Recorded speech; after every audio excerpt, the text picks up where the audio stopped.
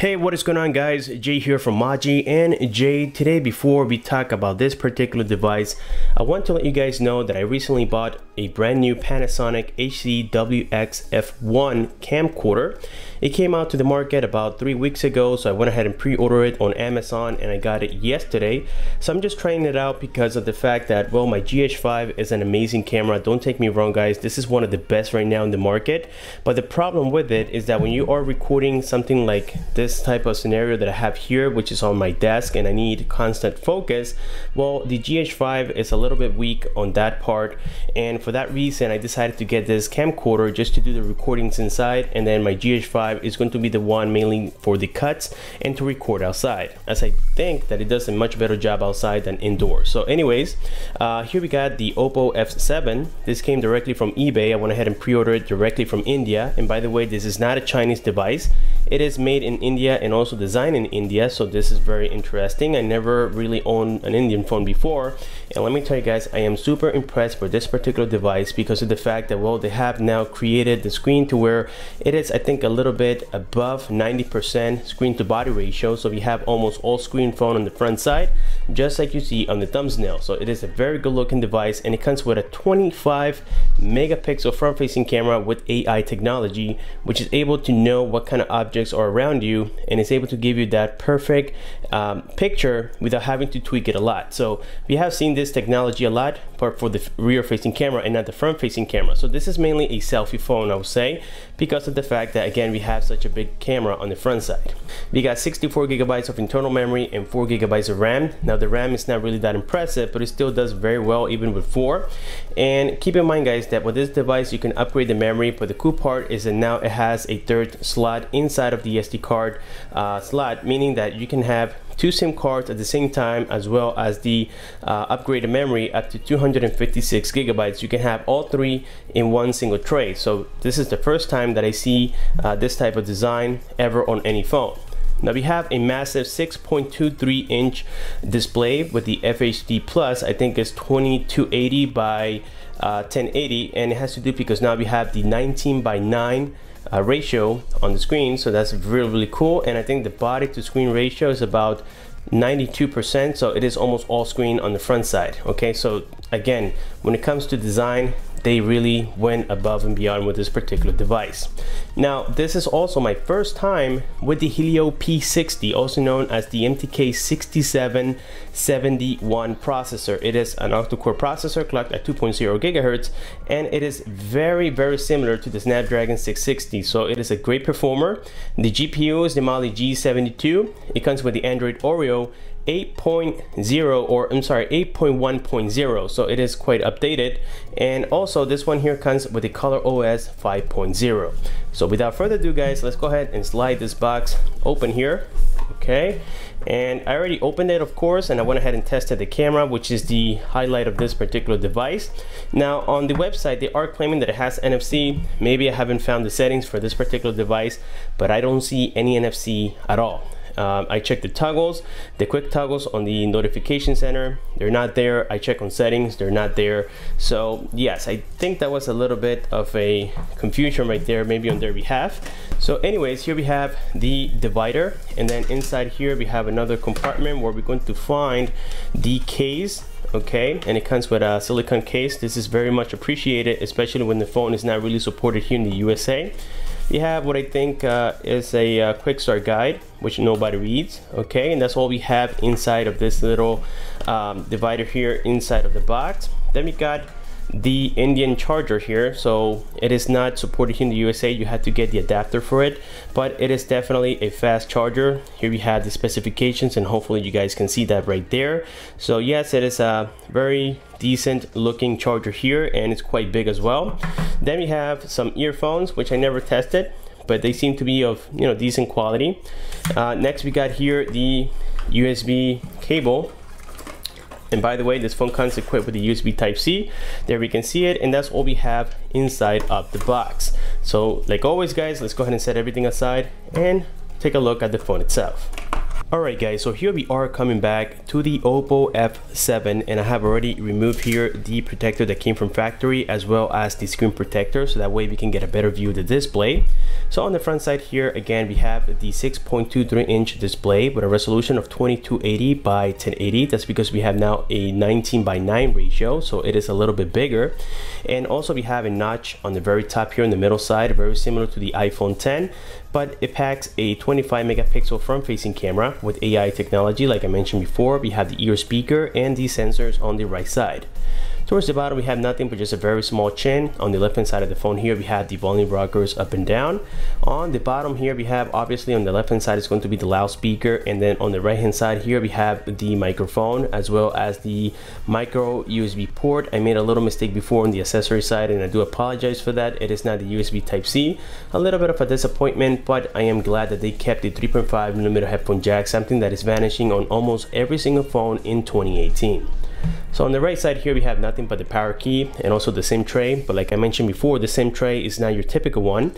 It carries the ability to install 2 SIM cards and the SD card all together. So before, on Chinese phones, we had to where it was either 2 SIM cards or 1 SD card and 1 SIM card. So now we have all 3 in one. So this is definitely a plus for at least myself, that sometimes I carry multiple carriers. I have Cricket and I have T-Mobile, so now I can test it with both, at least with the Oppo F7. So again, a lot of great news with this particular device so far. One of them is that we have the 3.5mm headphone jack, and now that we also have the option to install all 3 in one. On the top here, we have the secondary microphone. So then here on the back side of the phone, we have the 16 megapixel camera here. It doesn't have optical image stabilization, and it doesn't have the ability to record in 4K. So I guess that's a little bit of a downer on the camera side, but the quality is still very nice. We're going to be seeing that here in just a second. So anyways, we have there the LED flash, the fingerprint scanner. Now another little bad news about the Oppo F7 is the fact that the back is made of plastic. So it is not as scratch resistant as on the front side, since we have the Corning Gorilla Glass number 5. So that's the good news for the front side, but for the back side is not such a great news. Now keep in mind guys that, well, plastic sometimes can be a little bit convenient, in the sense that if you do drop your device, you run the risk of not breaking the back so easily, because plastic is a little bit more flexible, and for that reason it doesn't break as easy. And then on the front side, well, the great news is that we have the Corning Gorilla Glass number 5, which is a little bit better with scratches. So with this being said guys, let's go ahead and turn on the phone here and check out the Color OS. Again, it is version 5.0, and it comes with the Android Oreo 8.1.0, and yes, it is very stable guys, and it has been one of the best experiences that I've had on a budget phone. Keep in mind guys that a budget phone is anything from $400 below. Some people say it's $500 and below. This one is close to the $500 mark, but again, it has been overpriced because of the fact that, well, eBay charges a whole bunch of fees. First of all, they are including free DHL shipping. So I got it very quickly. DHL shipping can be, that alone can be about $40, and for that reason they have to jack up the price. But this phone should be, if you get it maybe directly from the Oppo website, it should be around maybe $380 to $350. So anyways, here we have the screen, and or the lock screen. Okay, something common here, we don't have a lot of changes. And of course I have set up already my fingerprint on here, so let me go ahead and enter the password. And by the way guys, here you can view how nice the screen looks. And by the way, what I'm going to do for now, so that you can see it even better, is open settings, so that way we have that white background on here, and you can see how the screen is almost edge to edge. You only have basically a little small chin on the very bottom. That's about it. That's why the screen to body ratio is above 90% on this device. It is absolutely gorgeous guys. It's one of the best that I've seen. Right now we have the brightness at the max, and here through the camera it kind of seems like it's a little dim, but no, when you see it in person it looks very nice and bright. I guess it's just an effect here from my camera. But anyways guys, let's go ahead and check here the fingerprint. So I'm gonna go ahead and enter it. You guys can see that it is almost immediate. It doesn't delay whatsoever, so this is again a plus.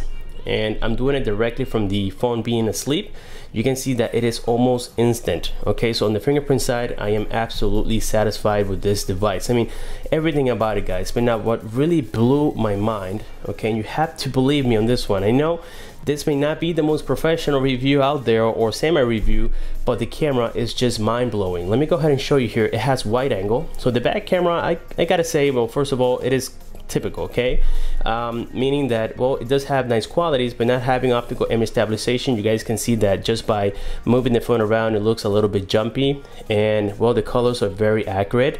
I like the white balance on it. I think it's absolutely great. Now here, the UI looks also very similar to the iPhone. So you can see on the bottom here, we got photo mode, we got video mode, we have time lapse, then on here we got sticker, we have panorama, and also expert mode. Now here you can tweak it and change it to your likes if you wish to do so. So that's very cool, including the autofocus, the shutter speed, the ISO, and all these other great settings, the white balance and everything. You can do it manually directly from the settings. So again, this is a plus. And now here, guys, when it comes to the front facing camera, you guys will immediately notice how the quality, it is just amazing. I mean, I'm talking about you can use the front facing camera as your main shooter, and you're gonna get excellent quality. I would say a little bit better than the quality that you would get on the back side of the camera. I mean, this thing has amazing technology, guys. Remember that it is an AI camera, meaning that it is able to know what your face is, it is able to know what this item is, and for that reason, it's able to give you the best picture right off the back. You don't have to tweak it or do anything crazy on here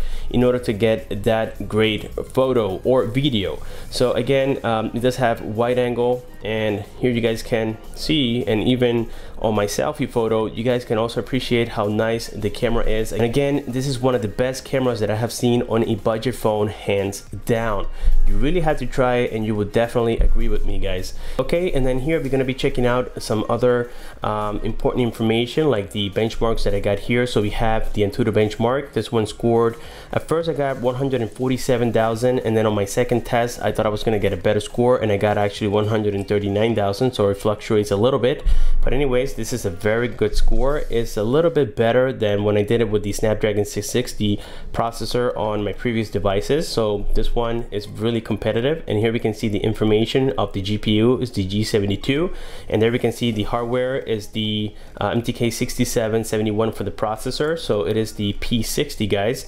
And also we have, again, the memory confirmation on here. So everything has been confirmed, and they are not lying on any particular specifications. We can see here that the screen comes with 421 ppi, which is really decent as well. And now the cool part, guys, about this device, talking about the screen, is that when we go to applications like YouTube, it has been optimized to work well with it. So let's say I open one of my own videos here. I'm gonna do it for copyright purposes. As you guys know, YouTube is very strict with that. So let's say I open here the video for the, let's try the latest one, the Real Link. So first of all, you guys can hear how loud the speaker is. But anyways, when you place it on landscape mode here, you can actually zoom it in and it'll zoom to fill. So there you can see it. Now it does cut a big portion of the video. Just pay attention here to the very top. When I zoom it in, you can see I lost some of it, but it is viewable. And the cool part is that it is supporting that 18:9 ratio. So this is very cool. Okay, so at least on that part, it has been very well optimized. And now here I'm going to increase the volume so that way you guys can hear the quality of the loudspeaker. On there, and in this case we're going to be using the connected Wi-Fi, and then we have finally the last option here says access camera, and then it does explain exactly what it is. Basically you are just accessing it as you need it by Alright guys, so there we heard the quality of the loudspeaker, and you guys cannot deny the fact that it is absolutely mind-blowing in my personal experience, guys, and trust me, I test these devices all the time. I am getting better quality, at least on the loudspeaker from the bottom side, than I do with my Samsung Galaxy S9 Plus. So at least the loudspeaker is very competitive out there. And also guys, going back here to the benchmarks, I do apologize for the confusion. I'm jumping here from different subjects really quickly, but anyways, I forgot to mention the score that I got here for Geekbench 4, and it was 1517 for the single core and almost 6000 for the multi-core. So this is again a very decent score, and here we can see again the Android Oreo 8.1.0, so that's absolutely great. Now when it came here to the battery, guys, you won't believe that I've been using this device now for the past 4 days, and it has been without the SIM card mainly. I've been doing a lot of Wi-Fi search, I've been doing you know, a lot of videos, a lot of benchmarks, and I haven't had to charge it in about 4 days. But it hasn't been constant usage. It has been mainly, again, doing the benchmarks, checking out videos, you know, checking out the camera. I did install the SIM card, I think 1 or 2 times, just to check out the quality of the calls, and again, it was absolutely great. The ear speaker here has tremendous quality for being such a small little ear speaker. But yes, it still has over 50%, as you guys can tell right there. I haven't had to charge it. As a matter of fact, this here, if you guys look at it closely, it hasn't even been used. So when it comes to the battery, it is very good. It has been well optimized, and again, this is another plus for the Oppo F7. So this is, again, one of the best looking phones of 2018 so far, guys. When it comes here to the display, it is absolutely great. It has a notch on the top, but they actually have made it a little bit smaller than what you will see on the iPhone 10, and in my opinion, guys, I think it looks absolutely incredible. So here from settings, we have some cool features like smart and convenient, where you can change the location of the navigation keys. As you can tell, you can also have them to where they are gestures. So if you swipe from the bottom to the top, it'll go to home. This is going to be your task killer, and that's going to be your back key. So again, you can do either or. You know, if you don't like to have these at the bottom, you can go ahead and do the swipe option, and then also you can hide them. So if you enable this right here, you have that little arrow on the bottom left, or if you click it, it'll disappear, and then to bring them back, you just swipe up and all of them are available for you. So you have different options when it comes to that. Then you have assistive ball, okay, something similar to what we have seen on the iPhone 10 or the iPhones. It is called assistive touch. So it is a little bit different, but it looks very similar. There we can see it, and you can change the settings on how you want it to look. Right now I have it to where the transparency is almost at minimum, so you can see it doesn't really get on the way of anything.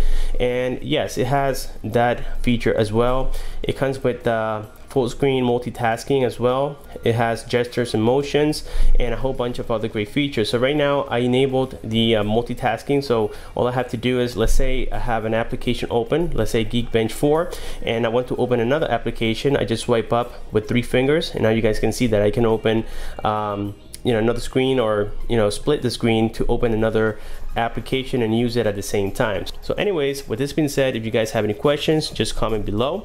Let me know what you think about the quality of this particular camera on the comment section below as well. I would really appreciate it. Thank you for watching, and I'll see you guys on my next one.